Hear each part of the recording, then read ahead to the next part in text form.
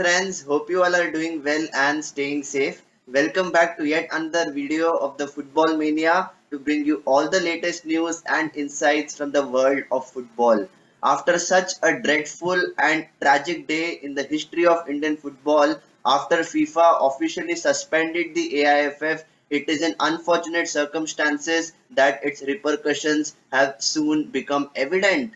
And unfortunately, a 23-member team in Gokulam Kerala FC, which was vying to participate in the AFC Women's Club Championship, unfortunately has been left stranded at Tashkent, Uzbekistan after hearing that FIFA had suspended the AIFF, which means that no team or club can participate in any international competition till the suspension is lifted. And unfortunately, the Gokulam Kerala FC had no choice but to seek help from the Prime Minister of India and the Sports Minister of India, which are Narendra Modi and Shri Anurag Thakur respectively.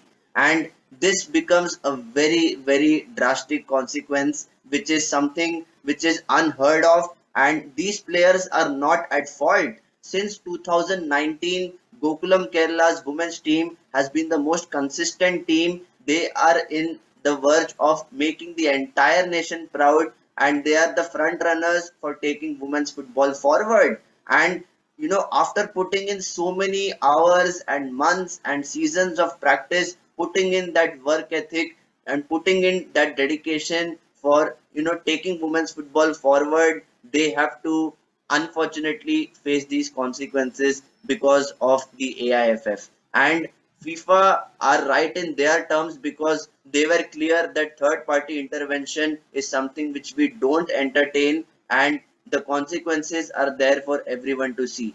Just not even 48 hours since the suspension was imposed on the AIFF, and this team from Gokulam Kerala is left stranded at Uzbekistan. And I just don't understand how the Prime Minister and the Sports Minister of India can do anything at all to revoke this situation and ensure that the team participates in the AFC Women's Club Championship.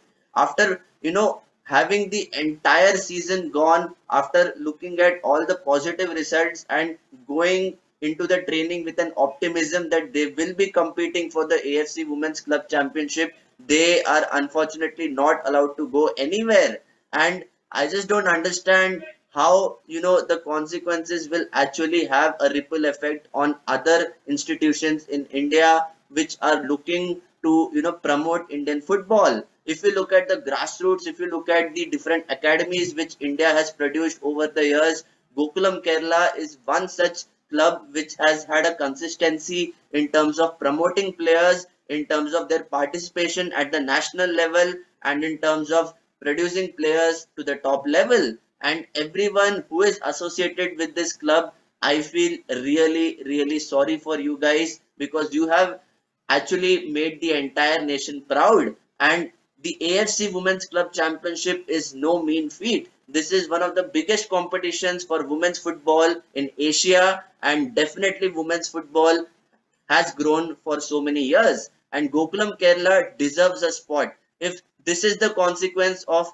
AIFF's suspension, then I'm sorry to say that things are going from bad to worse. And this is something which I never expected to happen in the first place. After looking at the situation with the Supreme Court, how the AIFF is so helpless and having no power at all.